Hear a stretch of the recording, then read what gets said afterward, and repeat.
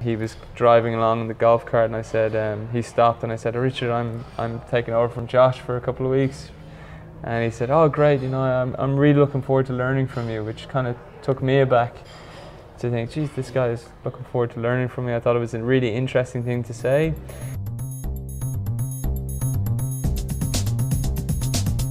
What if you had the opportunity to have a coffee with your 18-year-old self? What advice would you offer? And would you actually take the advice and offer? I'm absolutely fascinated by that question. I interview people from all walks of life, from Heineken Cup winners, New York Times bestselling authors, local taxi man, you name them, I've interviewed them. Be inspired, learn and grow from the experience of others. Welcome to the What I Know Now podcast with Mark Kelly. Today's guest is James Cluskey. He's an ex-professional tennis player. He's played for Davis Cup and he's Richard Branson's tennis coach. Welcome to the show, James. Thanks for having me. James, could you give me a little bit of an overview about your journey to now? Started playing tennis in the Parks tennis program when I was probably about 6 years old. My mom played a little bit of tennis. Brother and sister both played. And then it kind of grew from there. I was a shy kid but loved tennis. And then I ended up getting on the Leinster squads and started becoming more serious. Playing then 4 mornings before school, after school, just loved it. Got better and better, and then ended up being recruited to go to college in the States. So I went to LSU, Louisiana State University, which was a big change. It's funny, my sister, when I was 17, my sister basically said to me, she's like, I don't know how you're going to survive. You can barely survive in Dublin, so how are you going to survive on your own in Louisiana? So the college sports, it's such a big thing over there, and they're really into the sport, and the facilities are top class. The coaching was great, and I have no regrets about going. It was some of the best years of my life. What type of dedication do you need to be so focused in tennis? A lot of people talk about mindset. I think it's prevalent in sport and it's prevalent in business, obviously, and I think you really have to have that mindset for high performance, and it takes a serious amount of dedication, but at the same time I would say it has to be fun. I was training and obviously in the pro career traveling a lot, but I never really saw it as being a difficult thing. It was more that it was fun and I really enjoyed doing it, and I was positive about the whole thing. So I think that played as much a part of it. Because when you're younger, so many kids are just so hard to get out of bed, get them out, staying up night, and then when you get older, people are going out for drinks or whatever. Was there sacrifices needed to be made? Yeah, there was sacrifices, and I think it's actually an interesting point because there is a challenge nowadays getting kids out and playing, and obviously with technology now, and kids want to maybe stay in bed a little bit longer or play their PlayStations and so on. But I think coaches can play a big factor in that. I think if a coach can create an environment where the kid wants to be there and is enjoying the sport and is learning a lot and feels like they're with a group of friends, I think it's very important, and I think it's an issue that needs to be looked at. As in, if you see teenage girls, if you see the drop off in sport, I think it's pretty worrying, and we need to figure out how can we keep kids in sport longer. Did you have important mentors throughout your life that made a big opportunity for you? I was very lucky, and I think I'd be big on quotes and things like that, and I think there's a quote from Robin Sharma where maybe it's not him, but it's surround yourself with the people you want to become, and I'd be very big on that even nowadays. And I was very lucky that when I was 14, a coach moved from Canada to Ireland, a guy called Larry Jurovich, who really helped me. Was a great coach. And he was a great mentor off the tennis court as well, and he used to say things like, your tennis is going to be affected by drink and women, so you have to stay away from them for as long as possible. So he was a great mentor. And then when I went to college in the States, the coach there was very good, really great guy, and really helped me a lot. And then even after my career now, obviously we'll get onto it, but meeting Richard Branson, and then even some guys in Ireland, some business people that I've met that I've asked to go for a coffee with and asked their advice. I look up to a lot of guys and I try and get around them if I can. What was it like getting onto the Irish Davis Cup team and just missing out on Wimbledon? Yeah, it was good and bad. With Davis Cup, I mean, it's one of those things that I actually still remember when I was playing Parks tennis, and then also I played in Swords Tennis Club at being 9 or 10 years old, and the coach at the time, he would say, okay, what's your goals? And I remember as a 10-year-old writing down that I wanted to play Davis Cup, and it's almost like you're a little bit embarrassed writing it down in front of the coach, and to actually be able to do it for close to a decade. I still remember my first cap against Slovenia in Dublin, and it's one of the things that I miss most about playing, to be honest. It's very hard to explain to people, but even things like, you know, the national anthem, and you feel like you're representing your country. And then the whole Wimbledon thing, yeah, it was very difficult at the time. I'm not going to say that I was crying and all this sort of thing. I was really disappointed. I had worked myself into a position where I probably should have made it, and I think I was good enough to make it. I think I made a few mistakes schedule-wise, losing a few matches I maybe should have won, but that's life, and I feel like I gave the best in my tennis. I did as well as I could, and I think it's, again, if you talk about mindset, you know, I took lessons from it in tennis and in life, and you just move on. So tell me, how did you start to become a coach to Richard Branson? Most random story. Tell us about that. Yeah, so that's another interest. I was lucky enough, one of the biggest tournaments I played an ATP event, won with a Swedish tennis player who's a top 100 doubles guy, and he was talking to me about this pro-am that Richard has on his island, and you know, I looked up the event and I was like, geez, this is incredible, you know. I mean, I've kind of told the story where I said that he made the connection, but it was basically just a cold message on Facebook to one of the guys. So Andy Silstrom, my friend, his ex-college teammate, is involved in a company called Premier Live, which run the event. So this is 2015. I messaged him and I said, look, I'm retiring the end of the year. Not sure what I want to do. Would love to come and help out with the event. So I went for it, and you know, I was pretty nervous. I didn't really know anyone. So the Necker Cup is basically where Richard, there's a couple of different components to it, but Richard brings, you know, Djokovic, Nadal, top tennis players to play with business people in a casual setting where people are having drinks, and the tennis is kind of a byproduct of just the actual event. And then there's also a lot of very successful business people there. So I met some really interesting people and I got some great advice. And then from there, when I was on Necker, I obviously met Richard and his coach, a guy called Josh Gilmore, is a great guy. Josh basically messaged me about a month later saying, hey, I'm going on holidays this month, and is there any way you could come and cover me? And I said, oh, you know, what will I be doing while I'm there? And he said, oh, you hit with Richard twice a day. So I was like, yeah, I'm there. So it's kind of grown from there. Yeah, it's brilliant. And have you learned a lot from him? Yeah, I've learned so much. I mean, he's incredible. I mean, we were talking pre-interview, I was telling you how I'm playing tennis every morning, and that's basically from him, because I had kind of stopped playing tennis a little bit, but from seeing him and his kind of zest for life and his enthusiasm for his well-being, and he uses tennis as a stress reliever and to relax and compete and all those things. And then just as a guy, having a cup of tea with him in the morning, having breakfast with him, he's an incredible guy, an incredible personality, and he's very helpful with things. I mean, I remember, you know, a couple of different things. One, when I arrived in the island the second time, he was driving along in the golf cart, and I said, he stopped and I said, oh, Richard, I'm taking over from Josh for a couple of weeks. And he said, oh great, you know, I'm really looking forward to learning from you, which kind of took me aback to think, geez, this guy is looking forward to learning from me. I thought it was a really interesting thing to say. And then the other thing was the first morning we played, he had to have known I'd be a little bit nervous, you know, just me and Richard Branson, cup of tea, and then playing tennis. I mean, I was nervous about making him a cup of tea. Do you let him win? Do you go really hard on him? What's the plan? Yeah, that's the other thing. Yeah, that's the age-old question. So I just keep thinking of, is it Meet the Parents where they're playing? It's Meet the Parents with the volleyball. Yeah, I just spike the ball. Yeah, you just wondering how this plays out, right? Yeah, no, I would make it competitive, you know. Okay. So I've let him win a few times, but he's got this incredible ability to make you feel comfortable and to make you.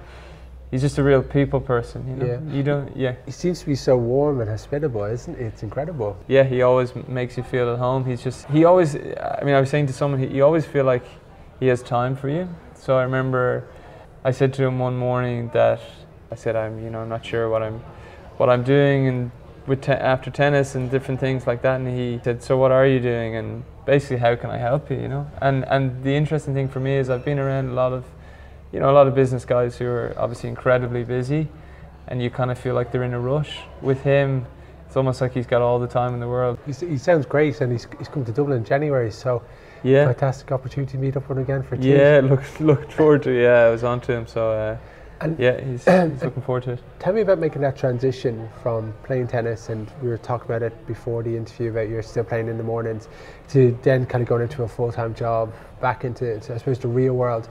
And how do you feel that is for other people that are in sports to do? Because I'm guessing it's a bit of a challenge. I know when I interviewed people like Frankie Sheehan before, they said it's a big challenge to move into that day-to-day kind of civilian population again. Yeah, it's been difficult. Like I have to be honest, it's a big change for me, going from traveling full time 35 weeks a year to being in the same place for one time. That's a change in itself. Never mind what you're doing work wise. A few different things. One is when you're playing, it's your ranking is 150. You're trying to make Wimbledon, so the goal is very apparent of what you're doing. You're playing this tournament next week. You want your ranking to go here and so on. Whereas when you stop, it's kind of when people ask you what's the plan, I felt very, I don't really know what the plan is. And I think it's in some ways it's becoming a little bit more comfortable with that. And then it's, making the transition into work. I actually watched your interview with Frankie, which was really good. And I do feel similarities in that, like, he's got the Pendulum Summit and things and front row speakers. But I'm trying to use my tennis to set goals in a kind of an entrepreneurial way. Like, I want to be an entrepreneur. I'm working on different things. I'm involved in different things. And I'm kind of trying to find my way with that a little bit. And obviously I'm hanging around good people to give me advice on that as well. But I think it's very different. I think, now, so I've started the sports desk in Mason Alexander. And one of the components is helping athletes with their transition. And one thing for me is going into Mason Alexander and going into the office where everyone is, incredibly helpful. But at the same time, if I walk into a tennis club in Ireland, I'm seen as an expert and I'm seen as I'd be known in tennis. Whereas when I go into Mason Alexander, I'm starting out completely, pretty much at the bottom, in that, like, I'm learning my way. I'm like little things like computers stuff that people have been doing for years that I wouldn't really be used to, and it can be frustrating and it can be difficult, but yeah, it's a challenge, and it's still I'm not going to sit here and say like everything is great and everything is, I feel completely comfortable and perfect and everything. I think it's again, it's back to the mindset, what we were talking about earlier. It's having that mindset that you're going to work hard and being on the road for 35 weeks of the year, it's just absolutely grueling. You get your injuries. It could just be so, you miss your family and friends. What kind of advice would you offer to people on that mindset? Because there's a lot of people nowadays who are struggling for a few different reasons. What advice would you offer, or what advice you've been given that you've applied? Yeah, like I think it's about setting small, attainable goals. Have your big goal at the end, but then also, have those small goals to work towards. Yeah, you're right. It's not easy. There's, I would always, my thing would be, I would put it in perspective. I would say, you lose a tennis match, what's the worst that can happen? A business deal doesn't go your way. I remember actually, funny enough, I remember being in Greece actually. So I would have played in like Uzbekistan and India and all these places. But I remember Greece and being in a taxi. I said to the guy, it was like height of the recession. I said to the guy, geez, it must be really tough. Kind of looked at me really serious. He's like, tough? He's like, tough is living on a street in India. Like, you just get on with it, Yeah. And I do remember that conversation, and I think, I've had some challenges tennis-wise, but, nothing that serious. When you're now looking to kind of goals for the future and kind of tennis and a few different kind of things, have you got any aspirations for the next kind of couple of years? Yeah, so I want to, I really want to build the Mason Alexander, the sports desk. I want to be an expert with athletes and really help athletes with their transition. And we're I'm already meeting a lot of athletes, making the link with companies. I'm kind of working through other things as well. Again, I've always wanted to be an entrepreneur. I would say watch this space in a lot of ways. I'm really excited about the future. I'm working on different things. I have a company called Tennis for Wellness as well, which links in with corporate companies as part of their well-being program. So taking corporates out to play tennis, I'm excited about that as well. And that idea actually came from Richard. So brilliant idea. From his playing tennis, and how tennis it's a sport that's attractive to both sexes as well. There's a lot of golf days in companies, but like tennis is what I know, and to try and introduce tennis to people. So let's say you're sitting down with your 18-year-old self What advice do you think you're offering? It's a really interesting question, and I actually, I've been thinking about it, and in a lot of ways I wouldn't have lived any different. Like if you would ask me, I would still go to America, I'd still play professional, I'd maybe make a few differences with my schedule and like maybe coaching, and I would say you never know who you're meeting. My learning from Richard would be, give your time as best you can to everyone, try and help people as much as possible.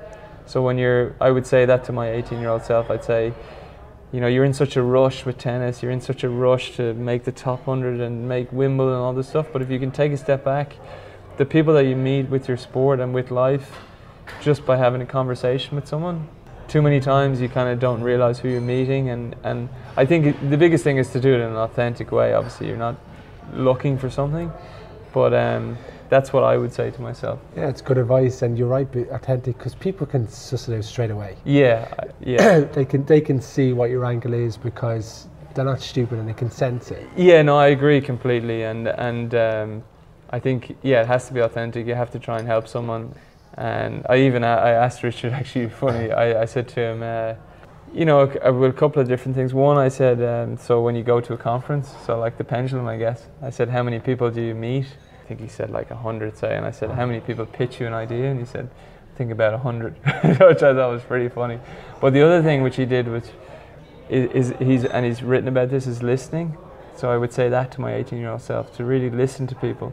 Sometimes I would spend too much of a conversation hoping that they were going to ask me something about tennis, that I could, veer into my tennis because it's a comfortable thing, as opposed to actually listening to someone. So when I was on the island, Richard asked me over to Mosquito Island, which is his second island, and I went for lunch with him, and there was a group there. It was actually the Chris Sacca group, and one of Sacca's friends is 6'6", and I said to him, I said, I've got the perfect pitch for Richard. Now this is like, I'd had a drink as well. I said, I've got the perfect pitch for Richard, completely messing. Anyone who's 6'6" or above, upgraded on Virgin Airlines automatically, because I'm 6'6" as well, so I'm tired of being at the back of the plane. Great. So I said to Richard, I was like, Richard, I got the perfect pitch for you. And I told him, and he said, that's a pretty good idea. Let me write that down. Like, he's big on keeping notes, and he said email that to me and I'll follow up on it. So I sent him the email, and then 2 weeks ago I'm on Instagram and I'm scrolling through as you do, and I see a picture of Richard, front of the plane, 2 tallest people on the plane, upgraded them, and then he also got the 2 oldest people. So, and he emailed me saying thanks for the idea as well. I just thought it was really interesting how, like, a throwaway comment, that if someone had said that to me, I probably wouldn't have been listening. So, like, for me, that was a big thing, is to listen. It's really, really good, because what I've taken from this is the importance of learning, because the first thing he said to you is, I'm looking forward to learning. Yeah. And the second thing is taking on those ideas and listening. And the third thing is not to be in a rush, and maybe just to let things play out, because you never know what will actually happen. You've been listening to the What I Know Now podcast with Mark Kelly. To subscribe to the podcast, just enter WIKN in iTunes or any Android podcast of choice, or check out the website at www.wikn.co.